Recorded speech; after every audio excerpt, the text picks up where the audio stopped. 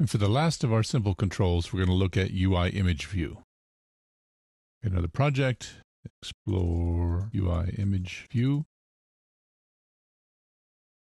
Put it in the right place.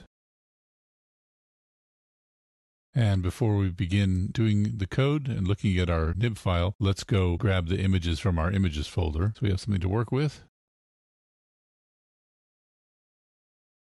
All right, now we'll open up our nib file. Now, I'm going to come down here and pick up a UIImageView. And by default, you can see it tries to scale up to the whole entire size of the view. We don't want to do that, so I'm going to drop it here and shrink it back down again.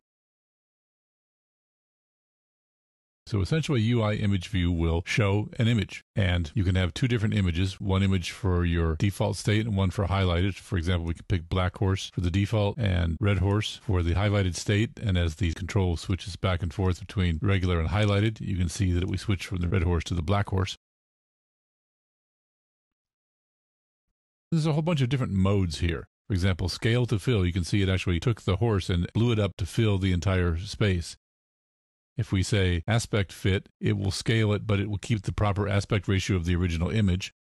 If we say center, it uses the original size of the image and puts it in the middle of the UIImageView, and similarly, bottom, top, left, right, and so forth. As we saw with buttons and other things, you can adjust the alpha, which makes the image somewhat transparent, and you can also change the background.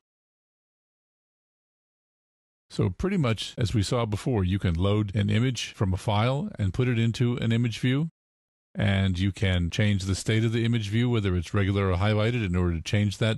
But an image view is not a button as it is in some other systems. On iOS, an image view is strictly for displaying images. So therefore, if you wanted something like a button that had an image, you want to use UI button and use the custom setting and put in the images that you want there. And that's it for UIImageView. You're going to use it a lot, but it's a very, very simple thing with a lot of power by just simply putting images in there and then adjusting them programmatically as your app is running.